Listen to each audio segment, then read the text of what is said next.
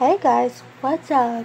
I finally get to continue editing my Jurassic Park and Jurassic World Dominion double movie feature vlog. Now that I got a hold of the music that I want to use in the vlog. And well, while I do that, I'm gonna start working on what I think is an interesting video, which I'm gonna call "How Can I Explain Jurassic World 3?" It's basically, in my own words, of information that I gathered on all the Jurassic World movies before on all the Jurassic Park and Jurassic World movies, of basically the movies, the plots, and the characters, and in my own opinion on the final movie. And I'm basically going to explain it and basically expressing my opinion of why the final movie is the way it ended. And I'm basically gonna do this before I watch the movie again, because I saw the double feature, and which is watching Jurassic Park before the 10-minute break, and then watch the new movie Jurassic World 3. And to me, it's a very good movie. I don't know why there's so many people complaining. Well, I know the reason. I've seen videos and reviews and all that after I watched it. I didn't ruin it for myself until I waited till afterwards. Even though the day before I saw the movie, I decided to do a reaction trailer with all my siblings, who Jess and Jake are going to watch it soon. We don't know exactly when. I'm gonna take all of us, because next week my niece's birthday is gonna be coming, number 3.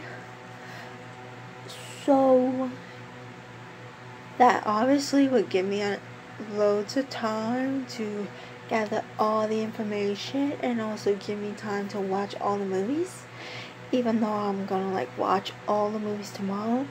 But I don't know, the reason I kind of want to do this, not kind of, but want to do this, because after I saw the movie and hearing all these negative stuff, I'm like, let me go back and watch Jurassic World 2, because hearing Macy's story in the third one, it actually confirmed how I felt about her so-called clone story, and her so-called death of her mother in the second Jurassic World. It confirmed it of how I felt towards it. So yeah, after watching Jurassic World 2 a few times, it basically confirmed of how I felt towards it. The third one confirmed why I felt this odd feeling towards Macy in the second one, her backstory.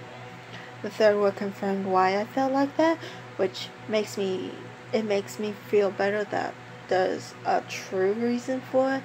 That feeling of this doesn't feel right. This couldn't be the real reason, or this couldn't be. This is probably not right. That's some lie. Anyway, I'm gonna make a video about why Jurassic World 3 is probably the way it was made. Why did they make it this way? in my own way of searching the facts and watching movies and in my own opinion. And this is not meant to offend people. This is not to cause, arguments with other people who are huge Jurassic Park and Jurassic World fans. It's not because, well, I'm a fan too. It's just everybody has their own way of doing research and all that. And I'm just doing my Allison way. That's all. I'm just doing the Allison way. The Allison random way. Anyway, I just wanted to let you guys know that this video is coming up. Bye.